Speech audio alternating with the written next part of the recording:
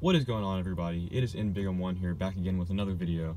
And today we are out and about, out in Franklin, Tennessee, going to be doing something called geocaching, which is basically a real-life scavenger hunt type thing. Use GPS or your phone, and basically you find these little stashes or little logs that people have hidden around the world through the app, and you sign it or log it on the app. And basically just fun to just go around and kill some summer boredom by looking for these things. So that's what I'm out doing today. So I thought I'd make a video about it. We are at our first one here. We are in the parking lot of the Franklin, Tennessee family fun place. Basically, it's has bowling and has an arcade, all that good stuff. The one we're trying to find right now is called Rollin' Family Fun. It's a 1.5 out of 5 difficulty, so it shouldn't be too bad. I'm only gonna do some basic ones today, and supposedly I'm right near it. Now, I have a hunch that it is in that light post right there. A common trope of geocaches is putting them inside the bases of light posts like that. So let's go check it out. Alright, here we go, up to the light post. I'm 90% sure it's going to be inside this thing right here. And there it is. There's a pin with it, so I'll go ahead and sign it, and then we'll keep going from there. And just like that, I have signed it on the physical thing, on the little logbook in there. I've also logged it in the app, so there's 2 records of me doing it. So that's basically the gist of this geocaching thing. You use your app, try to find these things. That was a very easy one, of course. Some of them are much harder to find, multiple puzzle steps to get to it. You go up to it, sign your name, do it on the app, and basically you just try to get as many as possible. So we're gonna go and head to the next one, which is going to be in Pinkerton Park, a local park in Franklin, Tennessee. The next one is called Tennessee Pencil Exchange, and like I said, it's at Pinkerton Park here in Franklin. It's actually at Fort Granger, which is a old Civil War fort up that hill way over there. I don't know if you can tell from the video.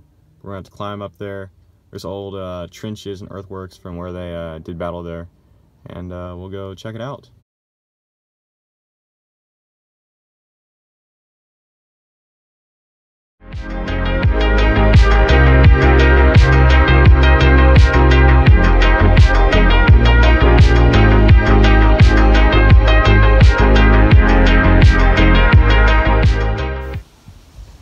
Here we are at the top of Fort Granger on this bright and beautiful day.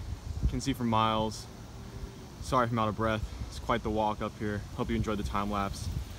Might have not been too good, but it was fun. So as you can see, Fort Granger. You can see some of the mounds around here where troops would hide behind them and shoot out. Got a nice little wooden walkway up here, and the cache should be this way, kind of over where those I don't know if you can see it, there's some trucks moving over there. It's like a warehouse. So let's go get it. Wow guys, this is really cool. They're like maybe 20 foot on the left, but maybe 10 feet on the right. Trenches on either side of us, walking through here exactly as the soldiers would have back in the day. Pretty much just untouched. Pretty crazy, but really, really cool. Still working our way toward it. It's in this back corner of the park, I'm pretty sure. Near that gate. Well guys, we were in the middle of the woods, and this one was only also 1.5 difficulty, but this one was pretty hard. I had to go through some poison ivy, cross a fence and some stuff. But finally, in this tree here, in this crevice, if we look down, see, the cache reveals itself. So I'm going to open this up, sign it, and we'll get on our way. But that one was man, part of this was blocked off. It said earthworks restoration, but I may have broken that rule to come get this geocache. So whoever made this one,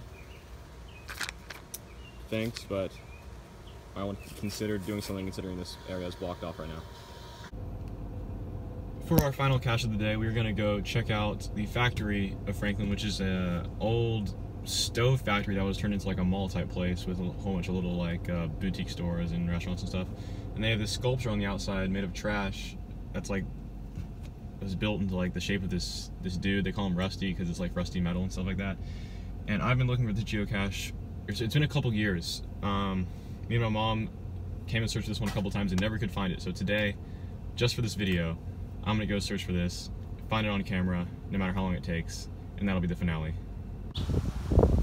Well, I found it, or at least what I think is it. I found it over in that downspout over there, behind the statue, after reading a whole bunch of comments and stuff. I spent about 20 minutes searching all around, I couldn't find it, so I had to look in the comments. But now I'm just having trouble opening it, if this is even it.